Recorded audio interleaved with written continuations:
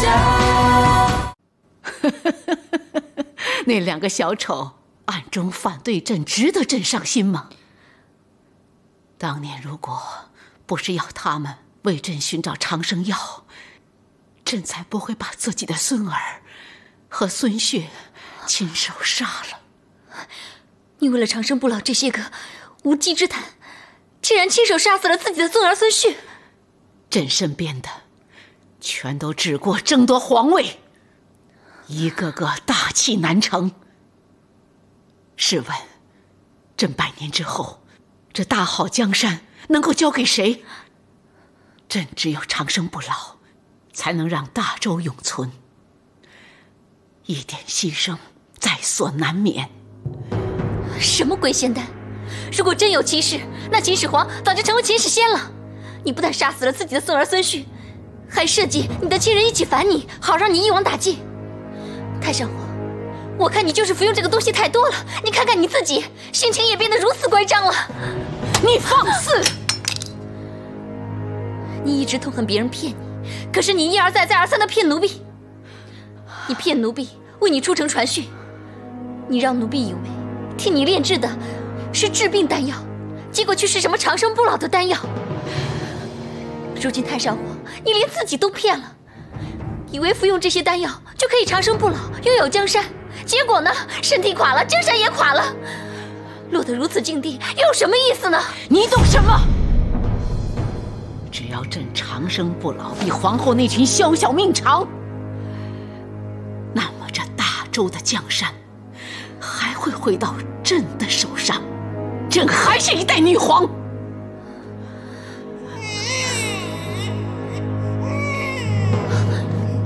真的有婴儿的哭声！太上皇！哦，乖啊，不要哭那么大声，万一让人听见了便不得了了啊！奴婢叩见太上皇。你的主子是谁？手上的是谁家的孩子？奴婢该死，奴婢该死！求太上皇开恩，饶了奴婢和这可怜的孩子吧！你别怕，太上皇还没说处罚你，你只要老实回答就行。不必问了，把他们母子俩交给内侍省杀了。为什么？事情还没有弄清楚呢。还要弄清楚什么？一个宫女在宫城里不甘寂寞，暗投汉子，珠胎暗结，这是常有的事。可是，就算太上皇饶不了奴婢，也请太上皇饶了奴婢这孩子吧。朕杀了你，你的孩子不会记恨，不会找朕报仇吗？既然日后还得杀他，不如眼下干脆一点。朕做事一向干净利落，不如赶尽杀绝，以免后患。你不也淫乱后宫，肆无忌惮吗？你原本为太宗皇帝的才人，后为先帝的昭仪，登基之后蓄养男宠，先有薛怀义、沈南，后有张氏兄弟。如果该死，你比我更该死。朕说过是因为你淫乱后宫吗？你该死是因为你的孩子晚上吵死了，吵得朕睡不好。其实该死的是这个孩子，把他杀了，朕就饶了你。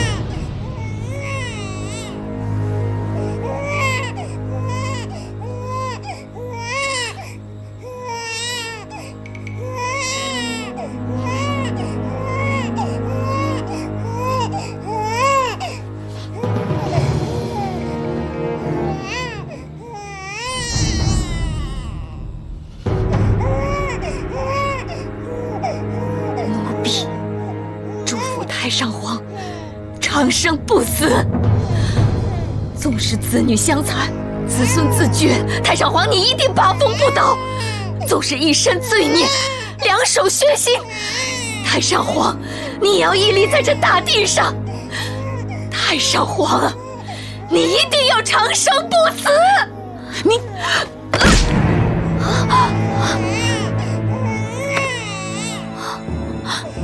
把他交给内侍省处置，不要让他再烦朕。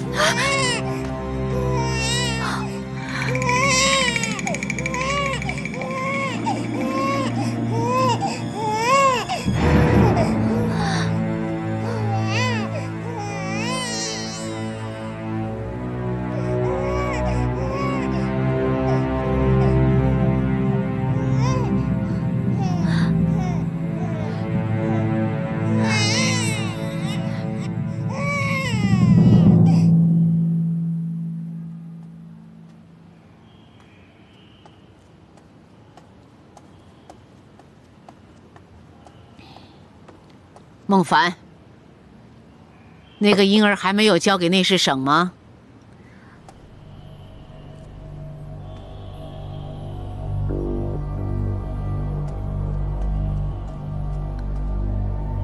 奴婢昨夜在睡觉的时候，也听到了婴儿的哭声。奴婢终于明白，奴婢心中有愧。朕一身罪孽，两手血腥，还未愧疚，你愧疚什么？当然了，区区一个宫女，又怎么能让太上皇您愧疚呢？传闻太上皇当年为了争夺皇后之位，竟然杀死自己的亲生女儿，嫁祸给王皇后。奴婢在想，一直惊扰太上皇的哭声，或许不是那个婴儿吧。你这么讲是什么意思？太上皇，你杀了自己的女儿，而奴婢也杀了那个婴儿。皇后娘娘下令，要将他处死。她要杀他，为免丑事外扬，杀了一了百了。其实有什么好难过的呢？奴婢把那个婴儿送去内侍省，就已经想到会有如此下场。奴婢是送他去死，又没有亲手杀死他，也算是厚道了吧。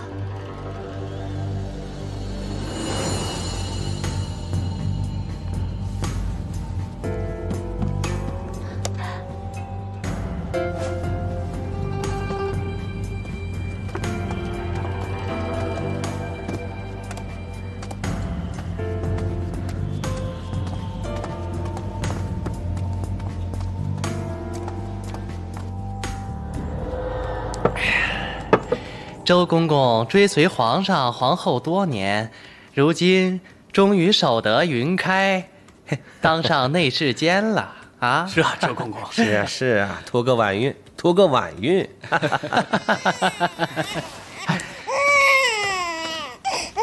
周公公，这个婴儿该如何处置啊？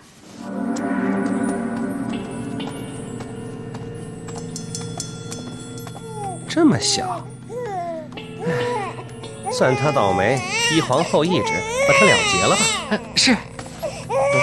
哎呀，奴才叩见太上皇。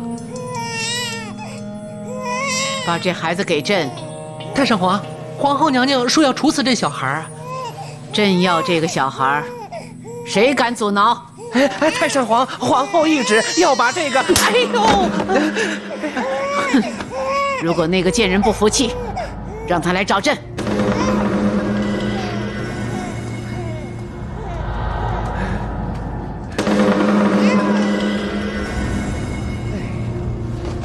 奴才所言句句属实。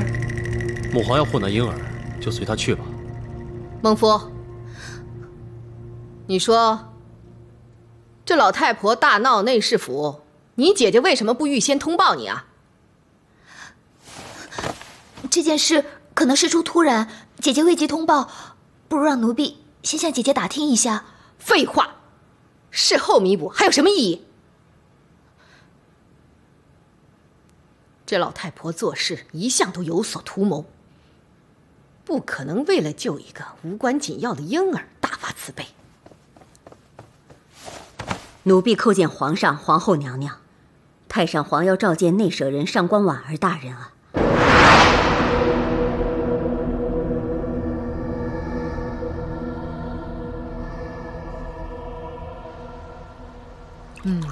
想来朕已经没有抱过小孩20年了。最后的是永泰郡主吧？重润和仙惠，朕对不起他们。说真的，婉儿甚不明白，太上皇就那么喜欢二张吗？甚至可以为了他们而杀了自己的直系子孙。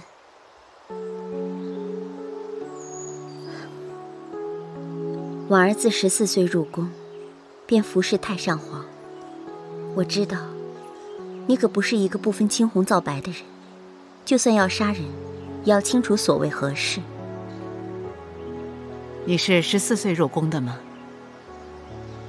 朕也14岁入宫，于是踏上这条血迹斑斑的成王之道。皇后曾骂过朕，不知杀了多少李姓后人。其实朕知道，朕一共杀了93人，亲人23，宗室34，大臣36。这里面还没有算那些受到株连的人。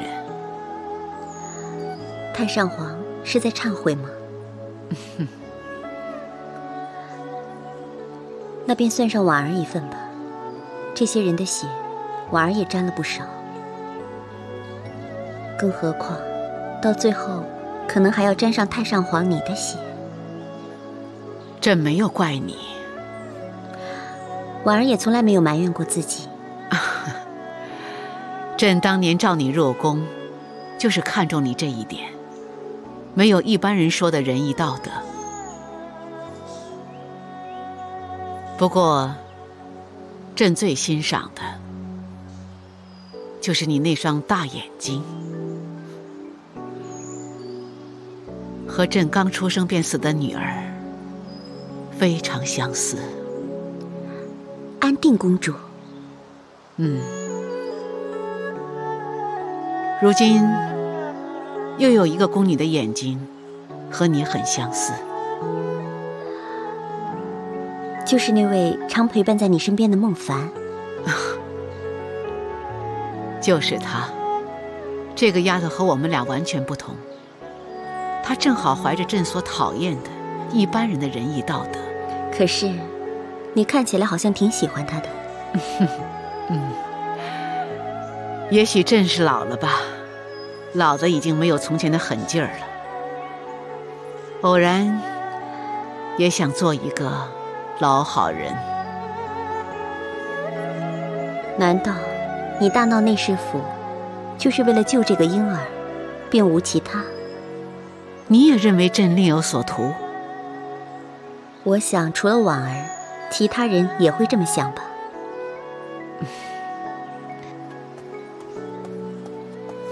叩见太上皇、上官大人。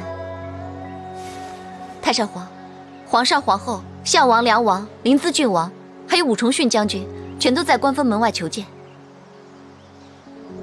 你带朕把这个孩子送到宫外去，给他找户好人家收养，不要让他知道他娘的事，让他好好过活吧。是。还有，婉儿，望你念在我们俩的一点情谊份上，你以后帮我好好照顾这个丫头。如有需要，婉儿一定会尽力而为。传朕口谕，要见朕的，到通天宫。奴婢遵命。我若迎上高山，高山醉着入手承诺花，天再高地再大，一颗女人心全装下。我若踏上火海，火海枯竭，万物又发芽，心转风华，尽是女人天下。生杀予夺，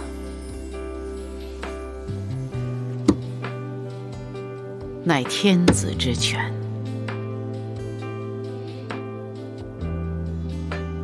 朕曾经翻手可杀万民，覆手可救苍生，这便是大权。只要大权在握，朕即天下。当年朕在这里开创大周，今天朕也要在这里做个了断。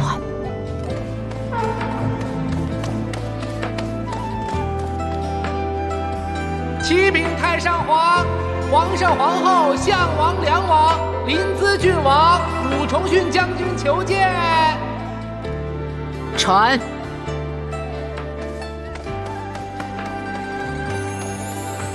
传皇上、皇后、项王、梁王、临淄郡王、武重训将军觐见。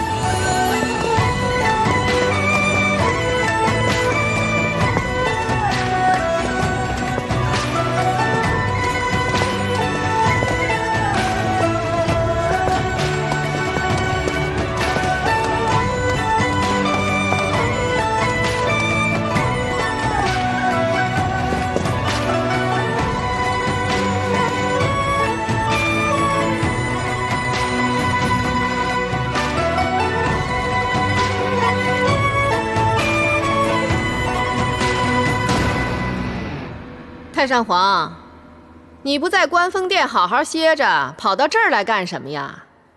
这要是受了风寒，可就不好说了。皇儿，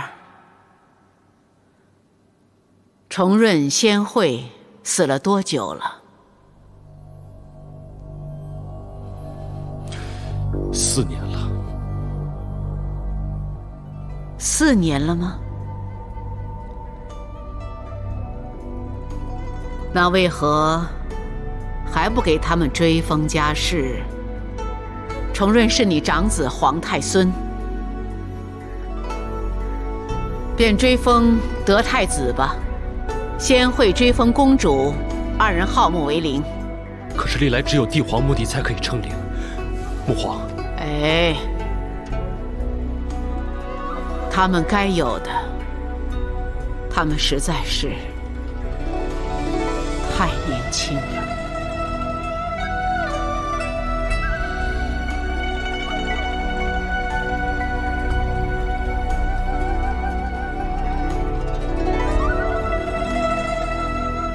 3嗣的侄儿延基，还有那个令月的丈夫薛绍，他们都死得冤。还有淡儿，显儿啊，你便替朕给他们好好补偿吧。儿臣遵旨。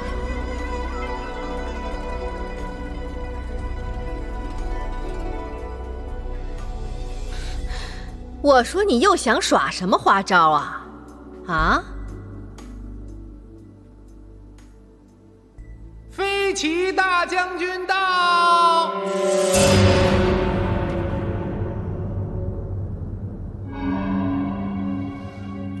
你不是说已经派人去监视他了吗？怎么他进了宫城，你却全然不知？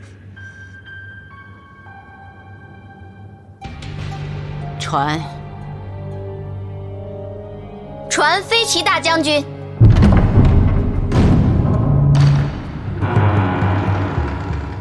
真是没有想到，看来皇祖母的手段还真是不可小觑。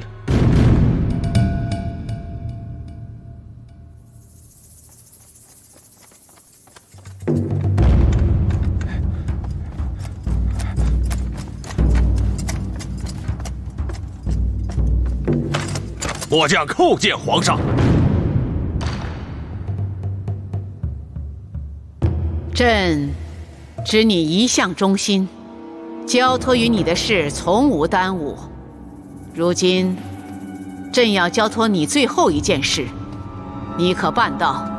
纵使末将粉身碎骨，也定会完成使命。好，兵散于府，将归于朝。朕现在命你解散10万兵马，回朝辅助新主。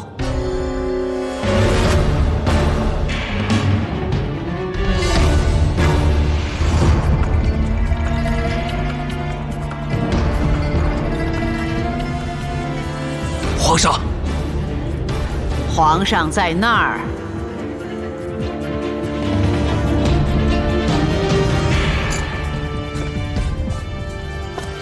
末将叩见皇上。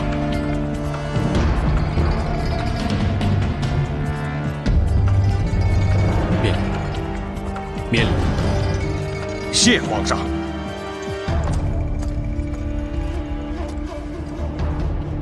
谢母皇。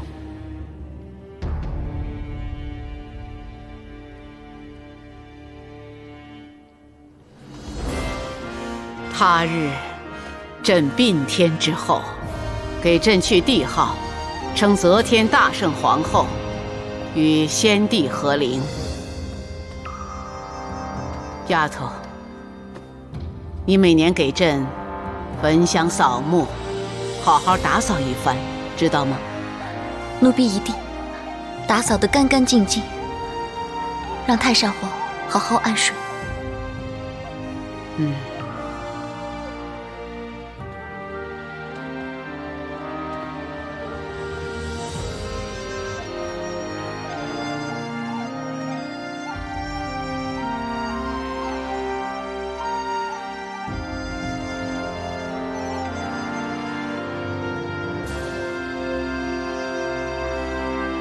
皇后，朕这个要求不过分吧？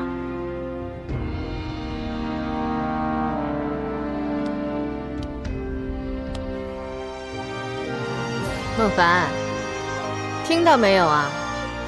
好好留在宫中，做好太上皇交代的事。奴婢遵命。朕倦了，你们都退下吧。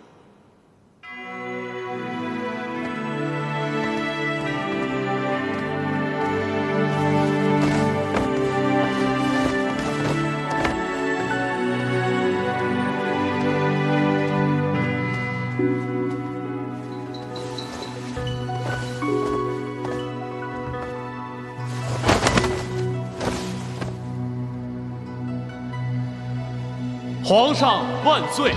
皇上万岁！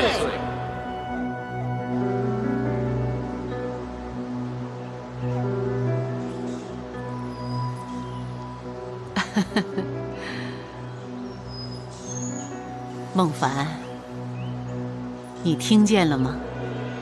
朕又听到婴儿的声音了。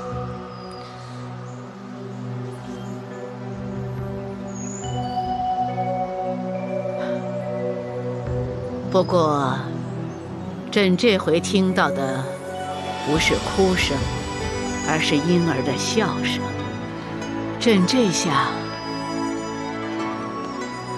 总算是心安了。那就要问问太上皇，可有亲手杀死自己的女儿？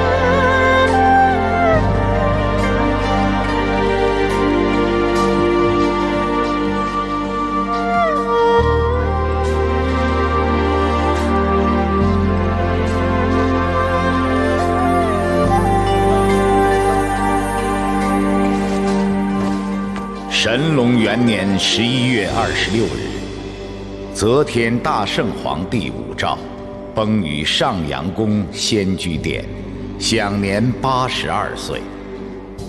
遗诏去帝号，谥曰则天大圣皇后。神龙2年5月18日，与高宗合葬于千陵，墓前立无字碑，不刻一字，千秋功罪，留待后人评说。吾皇万岁万岁万万岁！众卿家平身。谢皇上。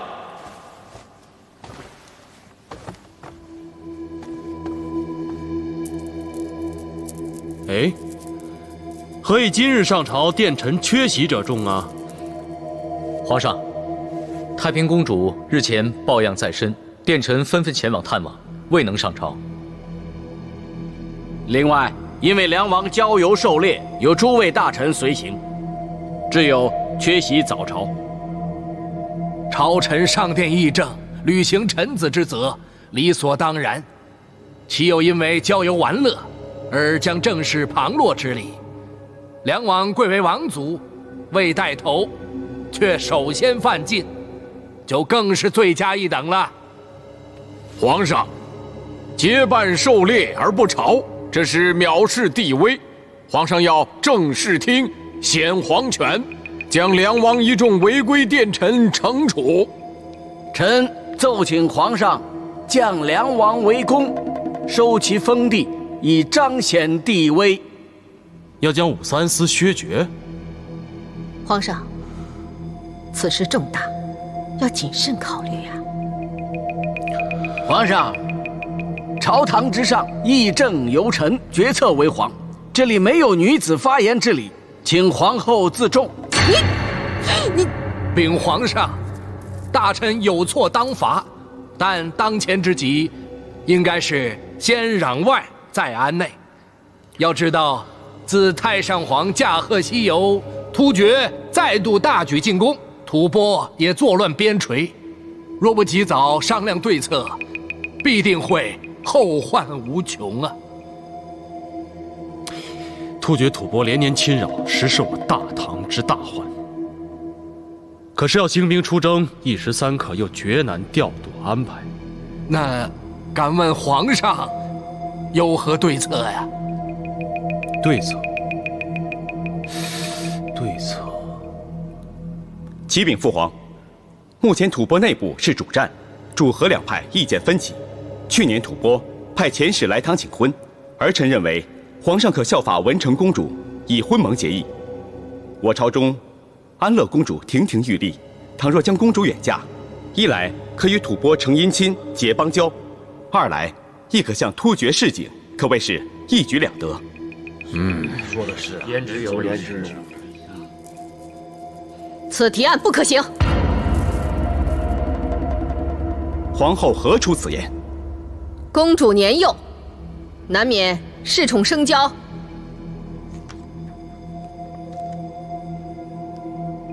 不是弄巧成拙了吗？母后请放心，昔日文成公主下嫁塞外，都能够受到吐蕃的臣民拥戴。儿臣相信，以安乐公主如此聪慧机灵，定能效仿文成公主，良缘在结，将我李姓大唐的声威远播塞外。好了，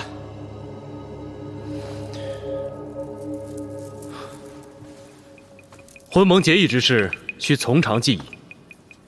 朕看今日大臣人数不齐，一切正事明日再议。退朝。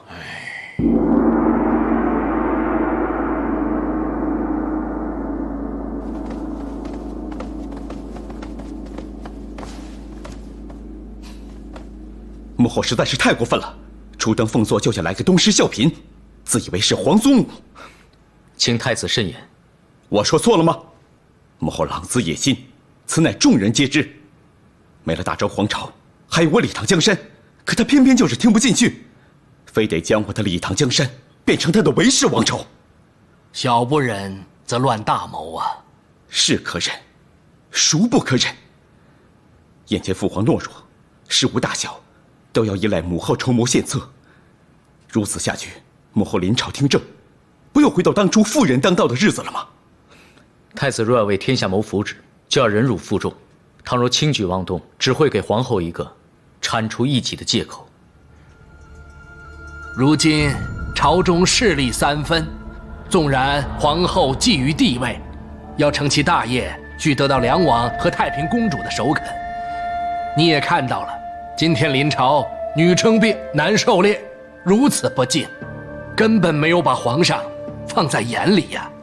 所以太子切忌急躁，就让他们鹬蚌相争，我们隔岸观火，瞅准时机来个渔翁得利。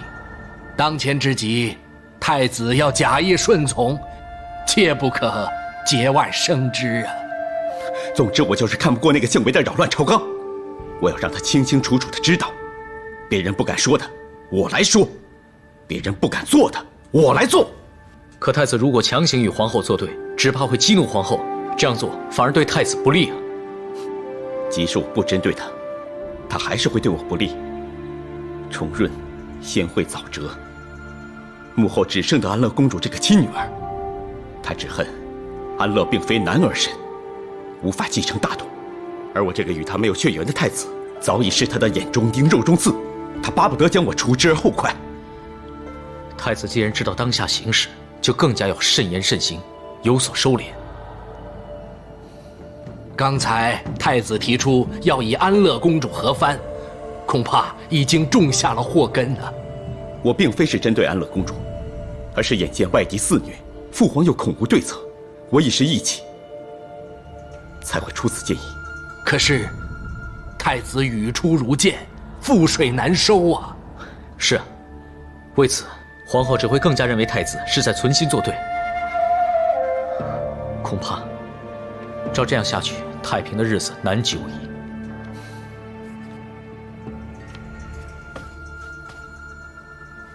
充军能够有2位贤臣勇将相辅，我有信心再次将我李氏大唐重现辉煌，将朝纲重纳正轨。本太子绝对不允许第2个武曌再登位称皇。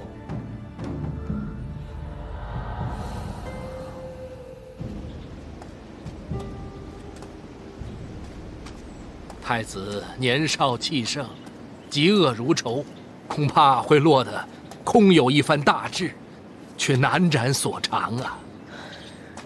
是啊，重俊虽然身为太子，却一直不为韦后所爱。当年皇祖母为夺江山，不惜是亲自杀女儿。如今皇后处处以他为楷模，太子看不惯，事事与他顶撞，只怕稍一不慎，就会招来杀身之祸。皇上登基日子不长，所以皇后还不敢兴风作浪。就太子这根心头刺，还比不上梁王和太平公主这2根铁钉来的刺眼锥心呐。皇上虽然对此2人加官进爵、封地赏金，可是却可以明显的看出，此2人并不领情。看来他们的胃口很难满足啊。是啊，今日找借口不抄，难保他日再生事端。皇上要稳住朝政，实非易事啊！相信麻烦事会接踵而来呀。如今大局未稳，外族又虎视眈眈，骚扰边防，内忧外患，这实非李唐之福。现在只希望可得天公见怜，雨过天晴的日子能够快一些到来，就是万民之福了。至于太子，就有劳张大人多多提点教导。郡王爷，请放心。臣定当辅助太子，匡复社稷，竭尽所能。只是天意难测，太子要成其大业，非臣能力所及呀。张大人的话也并非不无道理。虽说事在人为，但将来的日子是晴是雨，又岂是你我能知的？一切之好，尽人事听天命。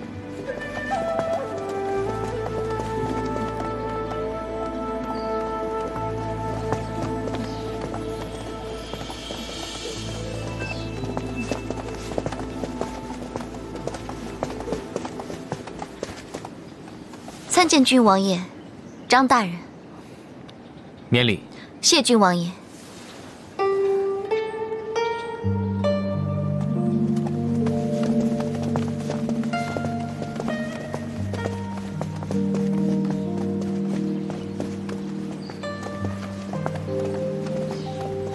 郡王爷，你在看什么？啊，没什么，我们走吧。啊。这新帝登基呀，我听宦官们讲，这改朝换代的，所有的大臣都会大势已去，风光不再。这是不变的定律。那与我们有什么关系啊？当然没有关系啊，但是跟小凡姐有关啊。你想啊，太上皇喜欢的人，皇后娘娘怎么会喜欢呢？所以啊，我劝你们要知近知远，免得娘娘对我们不满。哎，你说的这是什么话呀？自私鬼，势利眼。就是，小凡姐平时对我们怎么样，你又不是不知道，没见过你这么薄情的。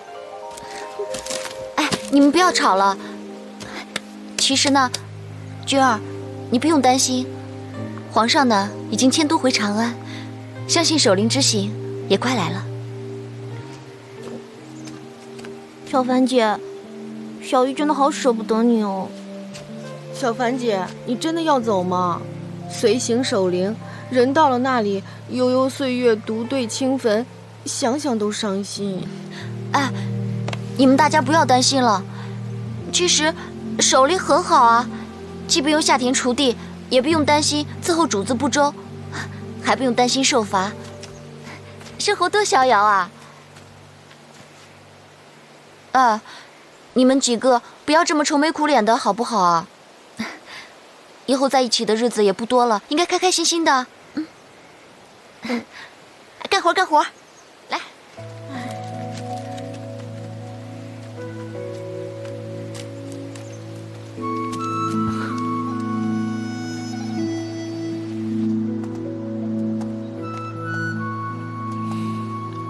孟凡，你近来可好啊？郡王爷这个好的意思是，人能够心宽自在，本王认为这就是好。这样孟凡就过得很好。那孟凡对好的定义又是如何呢？好就是吃得饱，睡得宁，跟家人相聚，跟朋友畅饮，心无恶念，欢心自在。以这个来看，孟凡现在过得非常好。可是本王听闻，孟凡姑娘现在即将有一个新的去处，被分派为太上皇守灵，你可真的想去？太上皇临终之命，就是让奴婢每年都要去焚香扫墓，不得有误。皇祖母是要皇后留你一命，守灵之事使她恐怕皇后要除掉皇祖母身边的旧人而下此命令。陵墓清冷，你孤身一人，那地方不适合你。去守灵呢，又不是只有孟凡一个人，还有其他好多公公啊，相互作伴。日子虽苦，但是可以离开这个是非之地。孟凡觉得也没有什么不合适的。宫里风云变幻莫测，每一步都如履薄冰。但陵墓四面孤寂，远离人烟，万一有什么事，叫天不应，叫地不闻，孤立无援。尽管如此，孟凡想起昔日伺候太上皇的时候，皇后娘娘曾经多次招揽，都被奴婢所拒。如今皇后娘娘主政，奴婢还能够保住性命，这已经很不错了。正因为皇后已登凤座，精力全花在主理政事，所以她是不会留意你的去留的。你不如什么？守灵队伍人数众多，前往陵墓的路程又十分遥远，途中偶有奴才宫婢走散，并不危急。只要是孟凡所愿，本王可以代为安排。郡王爷好意，奴婢心领了。你是不是舍不得你妹妹？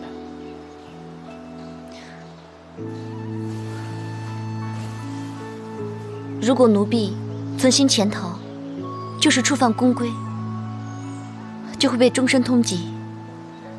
那奴婢可能就会跟舍妹永远相隔，此生恐怕再难相见了。但是你被派去守灵，一样都是相见无期啊。只要有一丝希望，奴婢都不会轻言放弃。